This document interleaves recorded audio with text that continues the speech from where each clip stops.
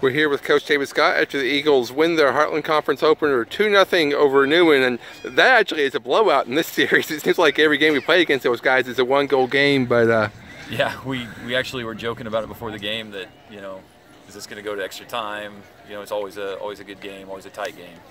So. But I tell you what, the story of this game was Anthony Trebuchet, 11 saves, stopped 2 PKs, and we got outshot by a lot, but he just kept us in the game and just played brilliantly.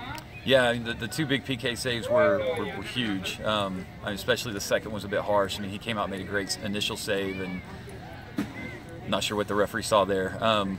They would make those saves, and then, you know, had several others. I mean, you know, I feel like even though they outshot us, you know, the shots they had, some of them weren't really a challenge. You know, I mean, I think we limited how dangerous a lot of those opportunities were. So.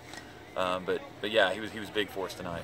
And then on our end, we converted the PK. Mateus Montavani converted, and then Dwaylen McIntosh scored as pretty a goal there in the 56th minute as you will ever see in your life. Yeah, a great first-time finish by the freshman. So a lot of composure for him. You know, especially at that point in the game when we're a little under pressure and we finally get a chance to get out, and the game got opened up, and for him to get on the end of that ball and curl it in was great.